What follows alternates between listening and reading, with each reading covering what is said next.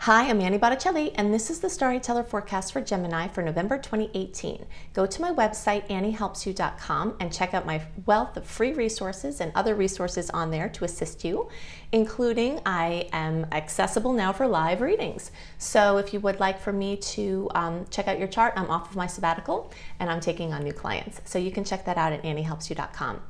So what is going on in the month of November? We have Venus still in retrograde for half the month. Then as it transitions out, we have Mercury going into retrograde, and we have Jupiter going into Sagittarius. That's the big star of the show. That's what we're going to focus on to see where it's going to go in the Gemini charts, the early, middle, and late degree placements.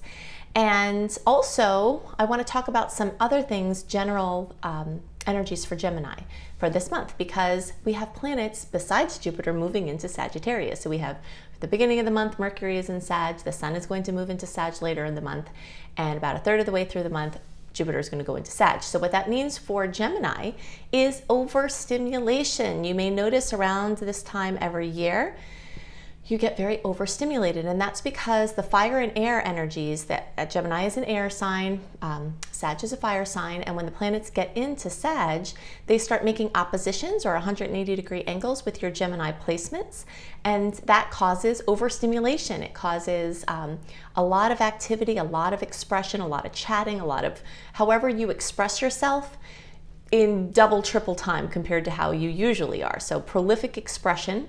Also, a lot of times, a lot of mobility, moving around, being extra busy.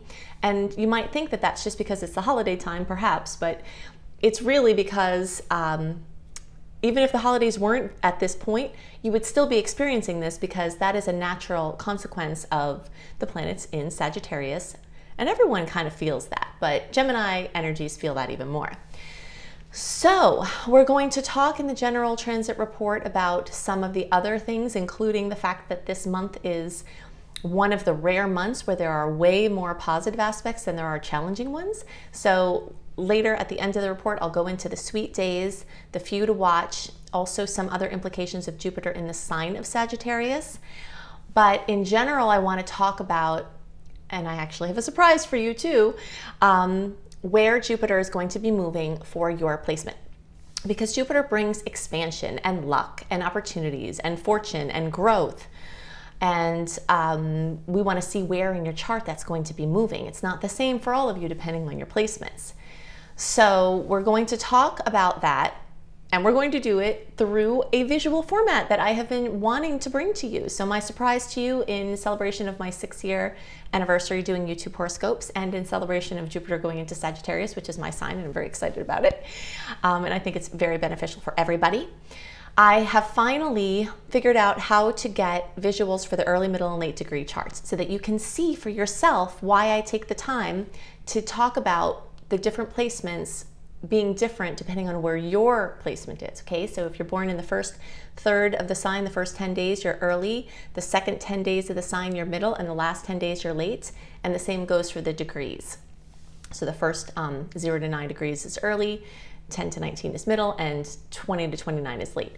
So I'll talk to you about a couple of things for Jupiter. Well, actually, let's just wait. Let me just show you in the chart where Jupiter is going to be for you, and then we'll talk about the implications of being in that place.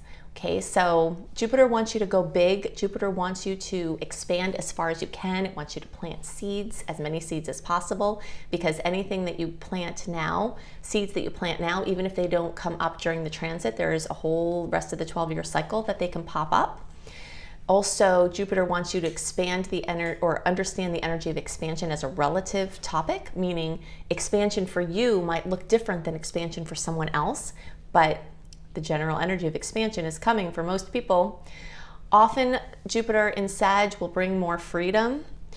Jupiter in general can bring that, and often it can bring relief. Sometimes there's an exacerbation of certain issues in order to bring them out and get them cleared up, but Jupiter is a solution-oriented planet, so usually right next to the escalation of the issue will be the solution. Okay, so remember that astrological transits show up weak links, so if you have challenges that come, That's Jupiter showing you that in order to expand out as far as you really want to go, and you can go, you have to make sure your foundation is strong, because if you try to expand on a weak foundation, everything's going to crumble. So one of the points of all of these outer planet transits in general is how you're going to shore up your foundation for the future. So weak links may show up as in an effort to help you to strengthen them. Okay, so let's look in the charts, specifically for early, middle, and late, where Jupiter is going to be moving. Okay, so now finally I have the visual for you as to why I differentiate between early, middle, and late degree placements. Okay, so we're going to get back to the report and how I feel Jupiter will affect each of your Gemini placements here soon. I just want to get this done so that you can see it and have the visual and understand it, because many magical things can click with this. So this is an early degree chart. Using 4 degrees because that's right in the middle point between 0 and 9 degrees, which is the early degree placements. Okay, so first 10 days of the sign, first 0 to 9 degrees, early. Then we've got middle, using 14 degrees, that's the half point between 10 and 19 degrees, which are the middle degree placements. Middle degree placements are the second 10 birthdays of the month. Late degree placements, I'm using 24 degrees because that's the middle of the middle. Middle of the late degree placement. So between 20 and 29, that's the last 10 days of the sign, and the last, 20 to 29 degrees. So that's midway here. You can see why most astrologers don't deal with this. First of all, like I said, they either don't know that these charts are different, or they know and they don't want to deal with it, or they don't want to lose people by having the confusion. But of course, I'm an astrology educator, so I take the time to do it because there is a huge difference for many people in these charts. Okay, so I will look at 3 charts every month for the horoscopes, not just one. So now let's look at Jupiter. Okay, Jupiter is the star of the show this month and beyond. You can see why I'm calling this energy radical crossroads. Now, even for your later degree placements, this crossroads is coming later for you. But the theme is being brought up now. Okay, so check out where Jupiter is. Imminently, in a week or so from the time this chart is for. Jupiter is going to be in the 7th house. So this year, for early Geminis, is all about Jupiter expanding the 7th house. When I'm done with this snippet here, I'll explain what things you can see and how to best use Jupiter in the 7th house. But I want you to see how let's get that out of there. Okay, for you middle degree placements, check out how Jupiter is staggered. It's not just Jupiter, it's all the planets are over clockwise. All of these planets are shifted clockwise. Okay, so Jupiter here is where? It's in the 6th house. Is it right about to go in there? No.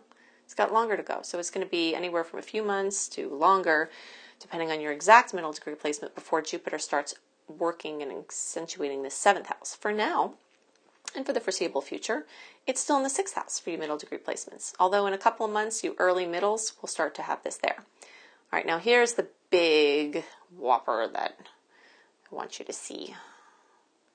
Look at the late degree chart. Is that Jupiter anywhere near that 7th house? No. So if we're talking about, yay, Jupiter in 7th house for all Geminis, that's crap. It's not there. You can see it's not there. If you have a later degree placement, everything's shifted to the right, okay? So Jupiter is going to be in this 6th house for a long time, and it's not going to be in that 7th house. So no, Jupiter's not accentuating that area. You do have other things there. So the 7th house themes are coming in for you as well, but it's not the same reason, and it's not accurate to say that Jupiter is affecting your 7th house. So for you, very strongly 6th house. So we'll talk about that too. But I'm calling this radical crossroads because the late degree placements have been going through this energy of Saturn moving through this point here. Okay, so this year, depending on your placement, is very much having Saturn move through this. So you've probably moved through this crossroads, but you still have more coming. Okay, so whenever an outer planet moves across this 7th house cusp or this 1st house cusp, it makes a 180-degree angle with this placement. And 180-degree angles bring pressure, and they bring crossroads. 100% of the time, I have seen thousands of individuals through chart reading, plus horoscope, plus, my apprentices. 100% of the time, when you have something cross over the first, 4th, 7th, or 10th house cusp, the person is in major crossroads. Okay, so for you early degree placements, and soon, very, very soon for you middle degree placements, that energy of crossroads is starting this Jupiter cycle, okay? Because Jupiter is going to be here. What's it going to do? It's going to kick a 180-degree angle here. 7th house cusp means everything involving your relationships. That also kicks back to your relationship with yourself. The 1st house cusp, that means this 180-degree opposition, opposing force, is changing, making you stretch how you see yourself. And so for Geminis, this is the theme. Early degree people, you're going through it now. You've been feeling it already. Middle degree people, you're having it coming. It's going to be more full on for you in the coming months. Late degree people, from the Jupiter perspective, I was giving you a reference from Saturn because that had recently happened to you all. But the Jupiter perspective, this crossroads is more into next year.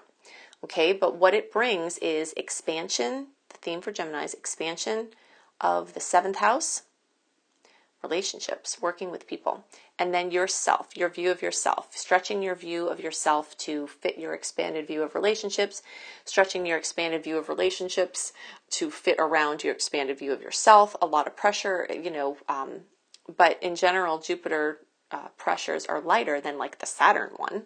So major crossroads for you guys. Okay, so the last thing I want to show you is just, again, using this example. I want it to come clear that your charts will look different depending. And the later, the further out the planet is from us, like the longer it takes in its orbit, the longer it takes for the late degree placements to catch up with where the early degree placements are experiencing things. So you can see, we talked about Saturn for those late degree people.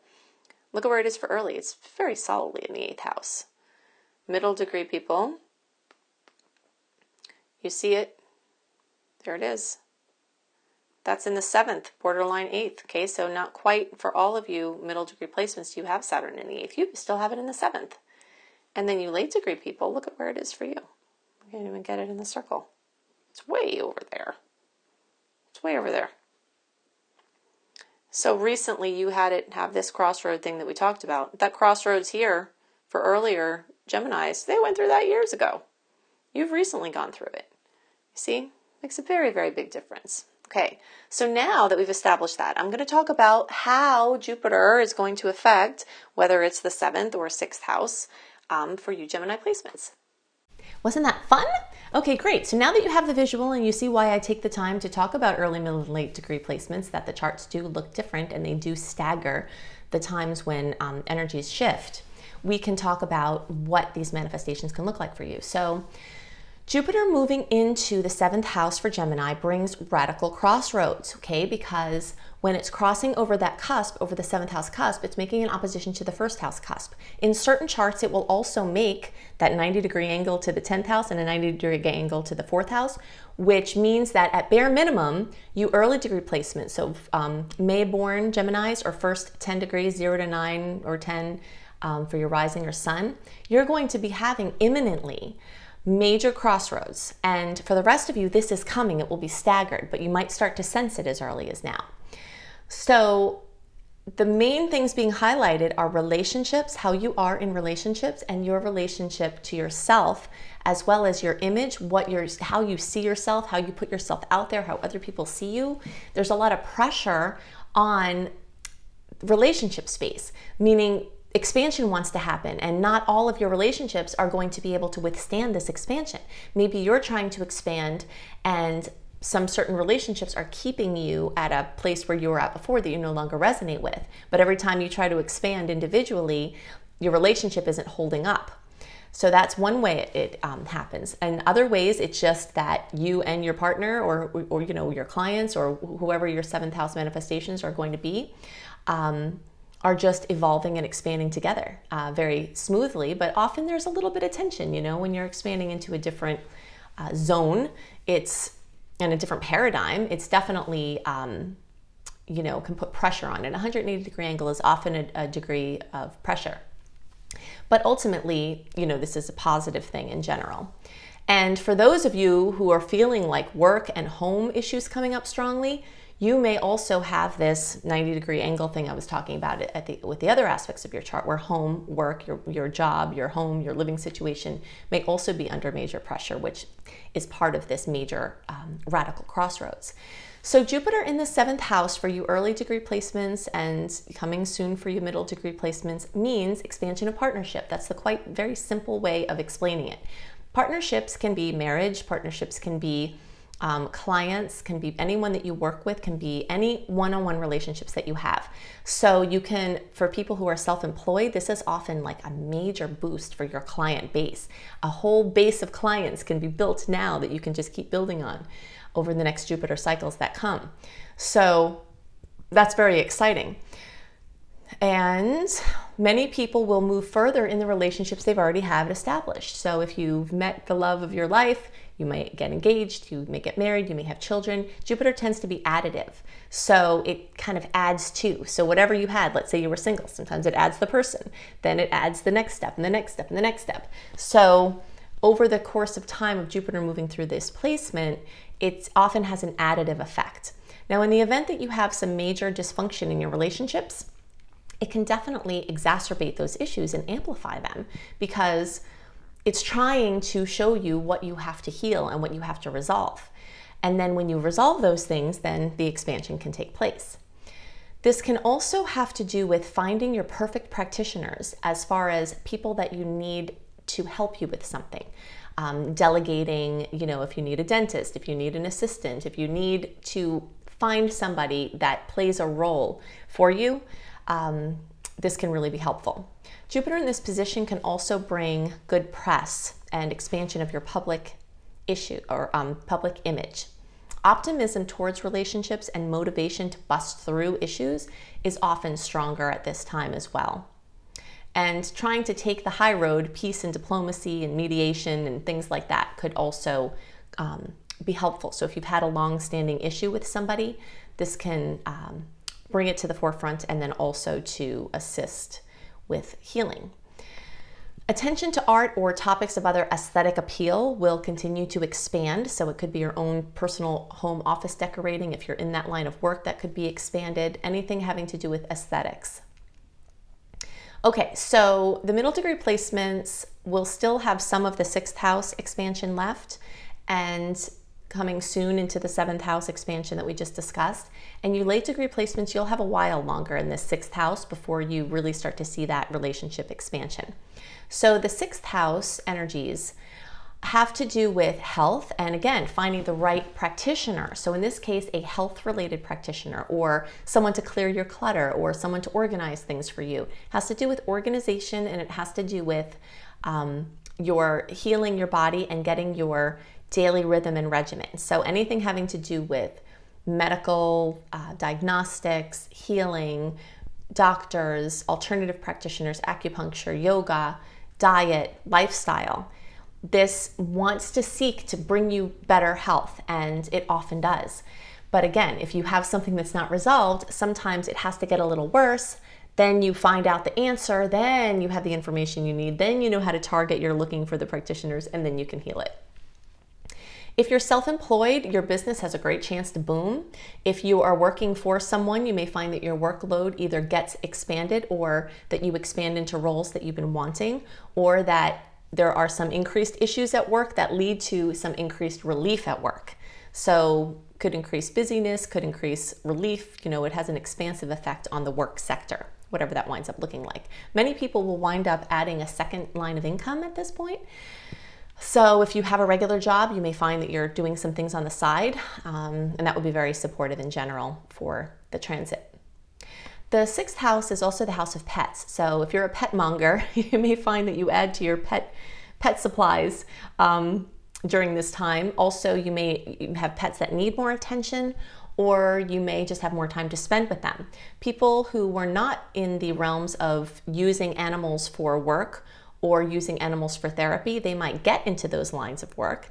And people who are already in those lines of work may expand that work. So working with animals like service animals or anything like that definitely has a lot of fertile ground now.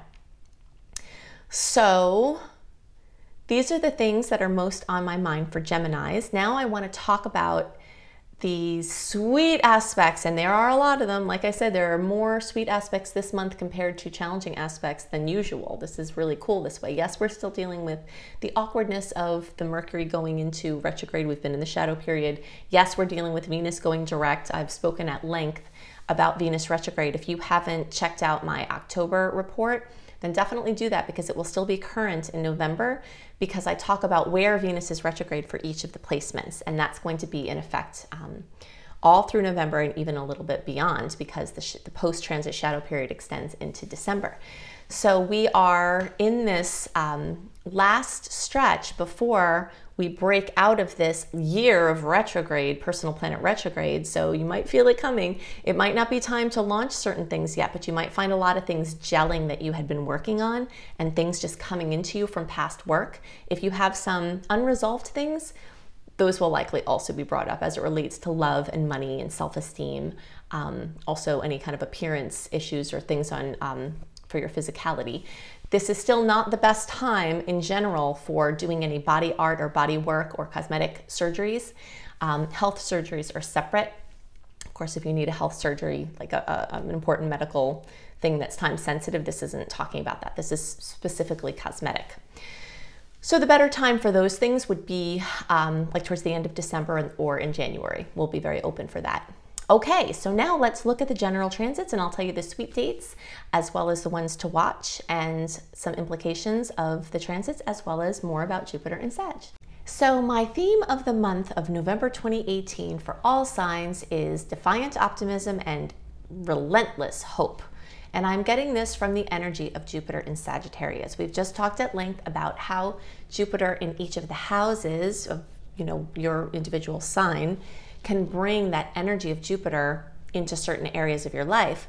But the general experience for everybody that everyone has access to has to do with this increased energy of sparkling luck, defiant optimism, relentless hope, unprecedented growth, glorious expansion, because Jupiter is so happy to be in its own sign, and this only happens for 1 year every 12 years. So it's a very big deal. You can think back to what was going on 12 years ago and the kinds of themes and things that showed up, and you can see how it may relate to this current transit. Of course, there are different factors at play now than there were then as well. It's always more complicated. And of course, not every person is going to experience the energy of defiant optimism and relentless hope. We shade how we see things with how we are and what our outlook is, or what we have going on in our lives, or whatever our more personal chart has going on that we may not be able to see in the general horoscope. So we see things sometimes as we are or as influences are around us, not always how they really are, right? That's reality is subjective. But in any case, this energy of teaching, learning, speaking, writing, publishing, religious, spiritual work, international travel, international business, global connections, different countries, different cultures, different languages, general expansion, general happiness, general freedom is this theme that's running through for the next year, from the end of 2018 through the end of 2019. So Jupiter is the natural ruler of Sagittarius in the 9th house. It's most happy here and exuberant. We can see this energy of one's perceptions or beliefs being broadened. Many people will have learning frenzies where they feel so driven to learn more, and the things that they're learning may be more diverse in nature. Maybe they'll go headlong into one course of study, or maybe it's a general course of study under which there are lots of little pieces. Jupiter likes to get its fingers in a lot of pudding pies. So Jupiter favors breadth, sometimes even over depth. It's the more seeds you plant now during this time, the more plants can grow from the seeds that you've planted over the next 12 years. So zealotry with a belief system or studies can definitely happen because Jupiter is the energy of excess. So we'll see this extra oomph being added to however Jupiter is manifesting. So the energy of legal matters can also come through in a very big way. One of the rulers of the legal realm is Sagittarius and the 9th house. So sometimes there's an amplification of a problem that's already brought to the law. Sometimes, you know, this escalation brings it, but it will very likely be in the forefront over the next year. So we still have Venus retrograde until the middle of the month, and so we're not going to be seeing clearly in love, beauty, and money in many regards. However, Venus retrograde can also bring in things that we planned to do for a long time, things that we were hoping for, things that we were working towards can magically start to come in wonderful ways. If there are issues in love, self-esteem, or money or finances, sometimes those issues come back up to be dealt with. Sometimes things that we've dealt with in the past now come in as blessings in this time. So definitely check out my resources. I've done so much work for you on Venus retrograde, but I'm not going to get into that here because you can look at the October horoscope to see where Venus has been working in your sign. You can also look up Annie Botticelli, Venus retrograde, to find my blog, very comprehensive, and my video, very comprehensive, that tells you everything that you need to know about Venus retrograde and how to navigate the transits. We are also going to have Mercury going retrograde. So that is another factor here that has to be taken into consideration. On the 15th, we have the retreat of Mercury from 13 degrees of Sagittarius back to 27 degrees of Scorpio. So that rolls until around December 6th, and then the post-shadow period runs until around the 24th of December. So if you're trying to focus on Christmas shopping or whatever other holidays you celebrate, the later kind of last minute shoppers will probably benefit more here, because by the time you're getting into mid-December, a lot of the shadow period of the Mercury retrograde and post-shadow post-transit shadow period will have passed. So you're better off doing it later, because there are a lot of factors involving money. But, you know, follow your flow. If you're feeling inspired, just do your thing. But you will notice, if you track making purchases when Mercury's in retrograde over time, that they tend to come in broken or the wrong size, or you don't like it or the person doesn't like it. It increases the odds of communication about what people want and about what you're ordering. So the energy is more clear towards the middle of December. So, you know, the couple of weeks before the holiday times. So now, since we've found this amazing truth that there are more positive aspects this month than there are negative aspects, and there are a massive amount. This is a very rare month indeed.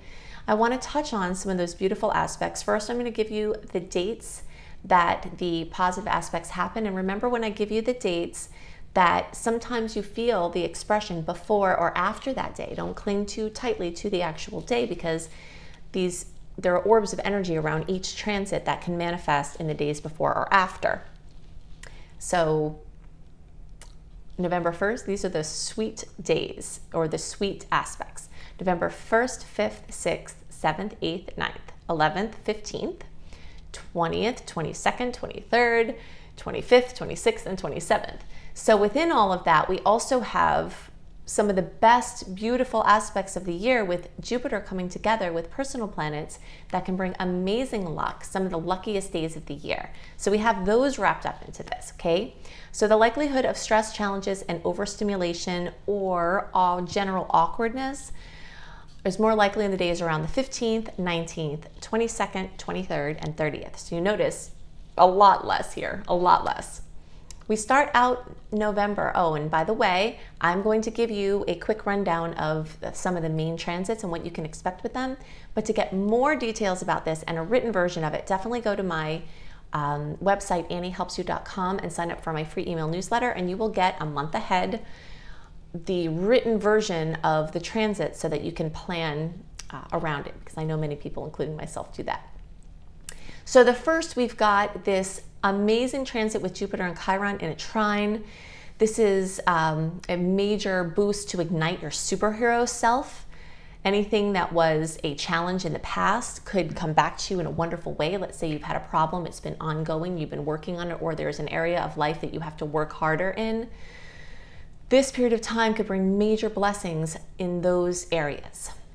We also have between the 5th and the 6th, the Sun and Neptune being in a beautiful aspect that can boost love and intimacy and tenderness and spiritual breakthroughs and creativity. On the 7th, we've got the new moon at 15 degrees of Scorpio. And this is time to make your new moon and wishes of anything Scorpio related. So anything having to do with debt, loans, borrowing money, loaning money, inheritances, intimacy, sex, power, esoteric studies, psychology, anything along the Scorpio lines. Between November 8th and 9th, we've got Jupiter entering Sagittarius. Yay, this is very exciting. Very, very happy in that place. We've talked at length about that. And then on the 9th, we also have Venus making a beautiful aspect with Mars, the female energies and male energies blending beautifully at this time. The draw to connect socially and romantically may be stronger now, and nice outcomes from that. Of course, still be aware that Venus is in retrograde, so you're not seeing clearly in love. And because of the closeness to Mercury being in retrograde, just keep it in mind as you're navigating through these relationship things. But either way, energy returning from the past rather than new endeavors are better supported, but just male and female energies coming together can really sizzle now. It's also great for charisma and creativity and overall sweetness. Okay, so then on November 11th, we've got the Sun in this beautiful aspect with Pluto. And this has to do with your determination and your drive and your purpose, which can feel extra strong right now. Even though Venus in retrograde doesn't work well to support major launches, this is a time that expansion of something already in process can be great. So if you're following a continuum, you have something that you've been doing and then you add to it, you enhance it. This is a period of time where things like that can do well, like edits or experimentation to work that's already in play, or betas, things like that. Maybe you might be able to get some information there. Okay, so the 15th, Mars and Uranus are in a beautiful aspect. And this has to do with exciting and positive change, can have to do with wild insights that could turn out to have major merit. The energy of Uranus is fleeting. So if anything is going on in this time and you have a really good idea, definitely write it down, because you think when you have the idea, there's no way I'll forget this idea, but Uranus energy tends to, it's not very stable. But you could do something more substantial with it in the future if you hold on to it. So write down your crazy ideas. November 15th, we've got Venus direct at 25 degrees of Libra. That post-shadow period ends December 18th. So we're moving out of the Venus retrograde cycle, but there's still like a hangover of it where you're still really feeling it, and the rules still apply to a lesser degree with each day you pass out of the transit. November 15th also, Mercury goes retrograde at 13 degrees of Sag, back to 27 degrees of Scorpio. So Mercury can often bring back to us places, people, creative projects, ideas that were present before that can come back. You may find that you are very drawn to do work on publishing things. It's not the best time to launch them, but it is an amazing time to work with them in the backdrop, to do edits, to wrap up things in anticipation of this open window that's coming soon that we've been waiting for forever to push things out. I love the end of December and into January for pushing your publishing or other projects out. So this is a great time to tie up loose ends. November 19th, we've got one of those challenging aspects, Mars and Jupiter. So guard against injuries, especially now. You're more likely to get a cold, or your resistance may be down from overstimulation. This can also manifest as like wanting to expand, but then expansion or movement being blocked. But that should pass over a few days. Then on November 20th, we have another sweet aspect with the Sun and Chiron. So this can bring a wonderful chance for releasing heavy baggage. So Venus is making more of its movement direct. Maybe things that came up in that retrograde may be starting to shift now. And a notable physical, mental, emotional, or spiritual healing is very possible from this transit. which brings us to November 22nd through the 23rd, the full moon at almost 1 degree of Gemini. It is squaring Mars and opposing Mercury and squaring Neptune and opposing Jupiter. So it's a pretty busy, maybe could be very stressful full moon, but there are positive aspects that can come from it. So fullness, completion, drama, fruition, coming to anything Gemini, you know, any travel things. You could have a trip come up or being followed through with. You could have something notable with your car. Be extra careful driving because Gemini rules transportation and walking and biking and skating and whatever else, flying. Okay, so Neptune moves direct at 13 degrees of Pisces on November 24th. So this can help the fantasies that we've been rolling around in move forward into tangible reality. November 25th and 26th and 27th, we have the Sun and Jupiter getting together in Sag, and then we have the Sun and Mercury getting together. And all of that's wrapped in with this Jupiterian energy. So good news, good luck, auspicious, random things, things expected, things that you planned. This is a beautiful time. So smile big with awesome expectation. Okay, so then we've got November 30th, we've got another little bump here with Venus opposing Uranus. That often brings jolts or surprises or arguments or stressors in love and money.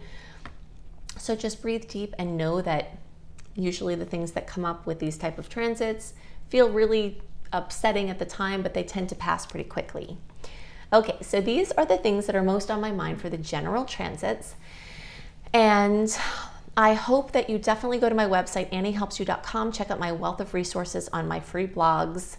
Also, you can sign up for my free email newsletter and get updates as far as these newsletters that I send out with the month ahead written. Also, when I update my written horoscopes at cozybysweetstarlight.com.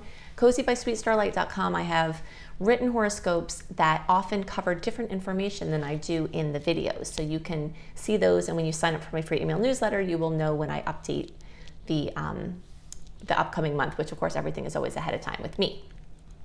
Then if you're a traveler, go to astrologykissedtravelbliss.com. That is my travel astrology website where I do monthly travel astrology reports. If you're traveling, special transits to note for travelers. And if you want a reading, I am still open. I have been closed for a long time on sabbatical from taking on new clients, but if you'd like to have me look at your chart, go to anniehelpsyou.com and you can book a reading with me live.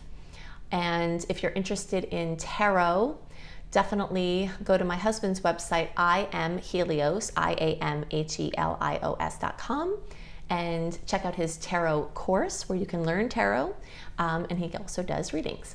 So I hope you have a wonderful month, and I'll see you next month. Bye.